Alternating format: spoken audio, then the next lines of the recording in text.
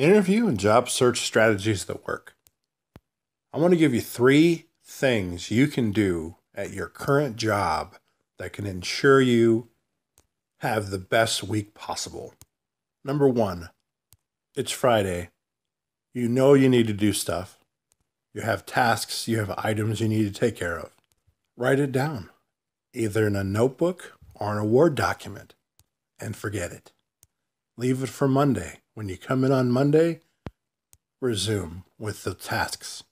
Having it written down on paper or on an internet Word document frees it from your mind so you can have an enjoyable weekend and an enjoyable week. Ask someone who is in a different department or a different area to lunch. Get to know them. Preferably a person in another department which you have no idea about. Your idea is to understand their perspective, how they view their role, how they view their job. Finally, the third thing, play a board game. Play solitaire on your phone with the idea of not completing or not finishing it. In essence, what you're doing is not sweating the small stuff. So what if you don't win the solitaire game? That's the whole idea.